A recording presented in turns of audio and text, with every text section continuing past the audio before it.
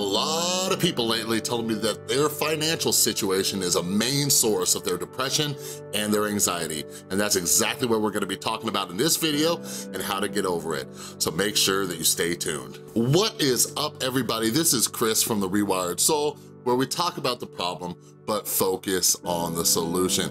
And yes, money, financial situations, all these things are the main source of anxiety and depression for most people. Like, not some, but most people. So make sure that you do me a favor when you're done watching this video, or right now, be sure to share it on social media so maybe some other people can get some help for their depression and their anxiety when it comes to their finances. First off, I wanna say that I get it. Like, most of the videos I do here, like, I do them because I've been through them personally, all right? I made this channel so I can provide solutions that have helped me, so now they can help you. And a lot of them, I use scientific backing and things like that with it, okay? But like, my whole life, like, I've never been financially, like, really, like, secure. Like, never, like, a lot. Like, I never had, like, parents who, like, bought me the car, you know, or I didn't even know if we were gonna be able to stay in the home that we were living in. You know what I mean?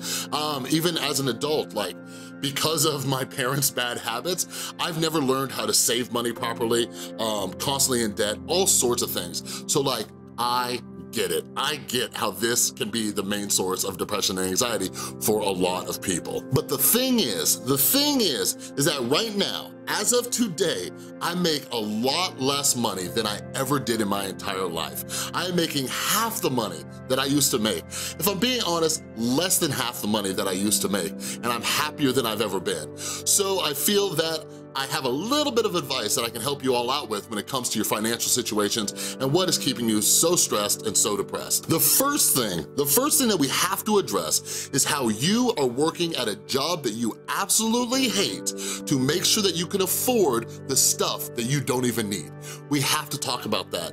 And please be sure to check out the info card. I did a very detailed video on a book called Lost Connections. I dive a little bit more into this topic in a different way, so please go check out that video. But one of our major issues is that we live in this society where there is this line that is blurred between our wants and our needs. And it's just something that happens in a society that's constantly telling us what we need to get, what we want, and who we need to be, and what we need to look like, and how we look better towards other people. Like, all these things, this is constantly being thrown at our face, left and right, with every single ad on earth, as well as the fact that most of us compare ourselves to other people.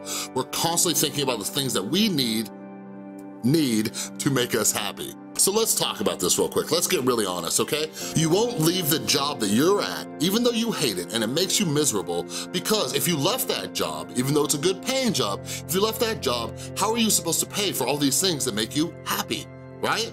Like, you need to make a certain amount of money. There's that word need again. Pay attention, we're gonna talk about a lot about needs. Like, if I sat here and told you that you need to take a $10,000 pay cut today, your immediate thought would be that you're gonna be homeless on the streets. If you stop making $10,000 a year, you will be homeless. That is a fact, cut and dry, that's the way it is. So how are you ever supposed to leave this job? Because you can't be homeless, you have kids to feed. You need to pay for your car, you need to pay for groceries. How can you possibly take a $10,000 pay cut? Well, let's break it down real quick, and let's just use an example of, I don't know, let's say $60,000, okay? You are making $60,000 a year. So if you made $50,000, you'd be homeless, right? Let's take a step back. Let's take a step back and really look at this situation, okay? Let's look at the house you live in, okay? How much does that house cost you? Where is this house? Is it in a nice part of town or a bad side of town? And what is a bad side of town, right? And why do you have that house? Is it for you? Is it for the safety? Because these are real things, right? Like, when we talk about safety, yes, that is a concern. But let's really look at the situation, all right? The car that you have. You need a car. How are you supposed to get to work if you don't have a car? How are you supposed to take the kids to soccer, to doctor's appointments, you know, all these things if you don't have a car? But let's look at the type of car that you drive. Is it a car that is meant to get you from point A to point B, or is it a car that you really, really wanted, right? This car that you just absolutely needed. There's that word need again, right? What kind of car is it? How much are you paying for that car, okay? Now, that car that you park at the house, what's inside your house? What kind of furniture do you have? What kind of TV do you have? What kind of other things do you have in that house? How much were those things? How many of these things are there so they look nice and they look pretty when other people come over, so they know that you have your life together, right? You need those things, don't you? There's that word need again. So again, like we're talking about here, our brains have a screwed up time trying to differentiate between wants and needs. Wants and needs, right? So the first thing I really, really want you to do, there's a very small, simple task. I teach my clients how to do this all the time, okay? Get a list, get a piece of paper and have one column for wants, one column for needs, okay? Write down all of your needs and then write all the things that you want, okay? After you're done writing this list, I want you to take another look at your needs and see how many of those you can really move over to the want side, okay? After that, take another look at this list. Look at that list, take another look at your needs and see how many more of those needs can you move over to the wants. All right? Do this 2 or 3 times. See how many things you can start moving over to from the needs pile to the wants pile. Now you're starting to get some clarity. Now you're starting to see that that car you have is a want, not a need. It is a want, right? What would happen if you sold that car and got a reliable car? Not an amazing car, not the best car in the neighborhood, not the car that's gonna impress your friends and your family, not that car, but the car that takes you where you need to go, right? The house, that beautiful, beautiful house that you've waited your whole life to have. What would happen if you downsized? What would happen if you got a smaller place? What would happen if you got the same size place, but in a different neighborhood? What would happen?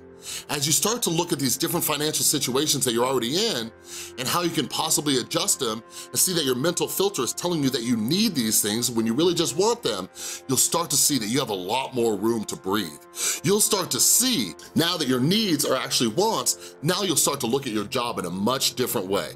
You'll start to see your job as something that you don't have to be at, but you've been stuck under this spell that you have to be at this job because of the things that you need to pay for because you need them, right? So I really, really hope that you practice this exercise, but we're not done yet. There's one more thing that we really need to address, okay? The next one, I'm gonna have to clap at you real quick. Stop putting yourself in financially bad situations, all right? So this is something I need to make an entire new video on, but we're gonna talk about it really quickly here, okay? Because of what we just talked about in the first segment right there about the difference between wants and needs, a lot of people are putting themselves in very, very bad financial situations. I see this happen all the time. I see my friends do this constantly. I see my clients do it constantly. I see all of you do it constantly, right? You're sad, you're lonely, you're depressed, you're anxious, you're worried, just all these different things going on in your head. Then all of a sudden you see that car. If I could just have that car, then everything would be fine, right? So you go out, you go to the dealership and oh my God, they approved you. They approved you for that car. What? You don't gotta put down a gigantic down payment? That's awesome, but the down payment is still a little bit more than you can afford, right? The next thing you know, we're talking about monthly payments, and you were thinking like, how much can you squeeze into a monthly payment, right? How much? Okay, cool. I don't know, $400? Yeah, I guess I can do $400, yeah, I guess, right? But you know what, that salesman and the finance department, they're amazing. They take it down to $350, $350. Oh my Lord, that is amazing, right? So you leave out of there with this brand new car, you got the payments you wanted, you didn't even have to put down a fat down payment, but now it's 3 months later. It's 3 months later, and now you're stressing about money. And that car payment notification comes through your email, if you're paperless, or it might come through the actual mail. And now you're looking at this car payment, you're like, oh my God, there goes $350. Why did I get this car, right? So that thing you bought for that instant gratification, for that gratification that didn't last you as long as you wanted to, now it is a source of your stress, of your anxiety, right? And now that you can't afford it, or now that you do pay it because you don't want to ruin your credit, right? Now you're depressed. Now you're depressed because you're broke. Now you're driving that sad vehicle everywhere you go. This thing that you just had to buy for that temporary gratification. Same thing with the house, right? Same thing with the house, or same thing with that job. You chose that job because you can make more money, and if you make more money, you can buy more stuff. And if you could only buy more stuff, then you would be happier, right? But now, you're depressed to go to work. You get into the car that you can't afford. You drive to the job that you hate. And then you leave work later that day. You have a sad drive home because you had an awful day at work. You pull up to the house that's way too expensive. You go inside, you sit on that expensive couch you bought, you watch that expensive TV, and you are just sad and depressed. You see where I'm going with this? You see how these things that we're constantly chasing after, it's like having that carrot at the end of the stick, right? And we're just constantly running towards it. That's what a lot of us are doing. So something that we really need to do is reconnect with our values, okay? We need to really reconnect with what is important with us. We need to get disillusioned from this idea that things and stuff and money are what's going to make us happy. You know what I mean? Like, I mentioned this in another video, and maybe someday I'll do it. Maybe someday I will take this camera off the tripod and take you on a tour of my neighborhood. It's not great. It is not great by any means. I drive a little Scion IA, right? And like, these are the things that I do, and I am just happier than I've ever been because I've been able to separate my wants from my needs. I've also figured out a way to work through these impulses I have to buy things that I can't afford because I understand the poor financial situations that they'll put me in. I know that buying that next thing is going to be a very temporary fix to my long-term problem. And once I can realize that, I have already gotten rid of some of my biggest triggers. You know what I mean?